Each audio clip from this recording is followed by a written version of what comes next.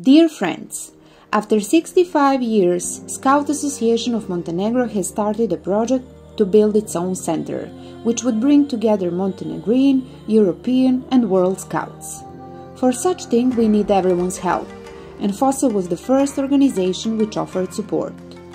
For the location, we have chosen Grahovo, a place only 40 kilometers from the sea and 40 kilometers from Nikšić, right next to the edge of the coniferous forest. Grahovo is attractive because of its history, position, but also natural beauties such as Grahovo Lake, Arboretum and endless fields. Our first job was to connect to the technical water, coming from the lake itself. The 1,200-meter-long pipe was stretched for the needs of the camp. This water solves the needs of the toilets, irrigation, but also other necessities, since it is of a very high quality.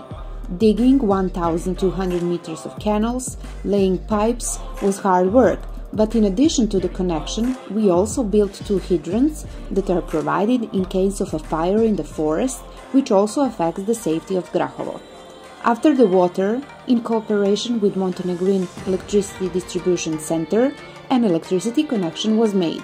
We ran a cable over 500 meters underground for power needs. A technical cabinet with connections was made, so now we have electricity at our camp.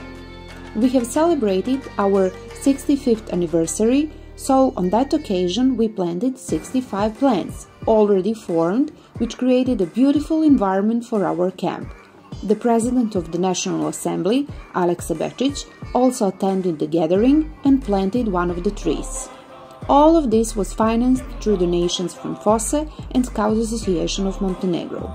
We are expecting the necessary permits for the construction of the main building, which will be the home for Scouts, and other phases of construction are waiting for us.